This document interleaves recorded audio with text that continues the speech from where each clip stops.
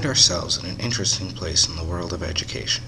On one hand, there are many teachers who teach in the ways they were taught and are by all means, from my own experience, effective therefrom. Yet on the other hand, it comes to note that technology has advanced far beyond what it was a good 50 years ago, with the greatest discoveries starting at the TV remote in 1955 and branching all the way to the computers of today capable of controlling a properly set up house. With our iPods, iPads, laptops, smartboards, cell phones, Wi-Fi, and the like, the new set of incoming teachers cannot just ignore the opportunity we have been given. Yet with all these advances and amazing ideas, how do we apply them to education? It can just seem overwhelming, even though it will come naturally to others. The first thing we need to establish is that technology is there to enhance, not replace the teachers.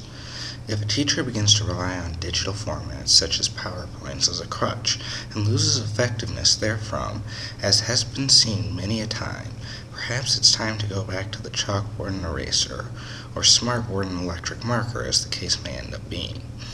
That having been said, not all technology is bad. Now, with this having been stated, it is actually a time to apply technology to the classroom.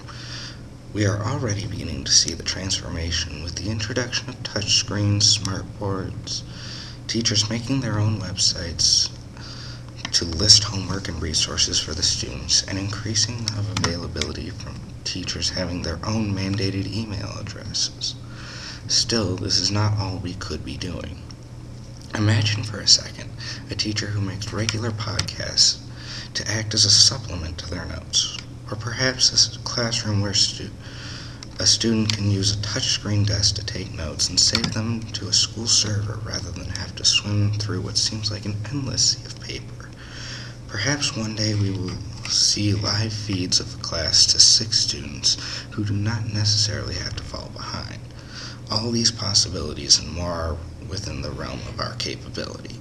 It's just up to the future teachers and administrations to implement them. All of these also have an important quality in common.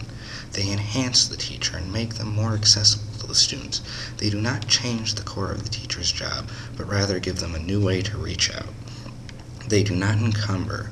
Technology can very easily find its place in the classroom as a tool to enhance teachers, like how Tony Stark's suit made him into Iron Man. Technology can be a great tool. We just have to know how to use it.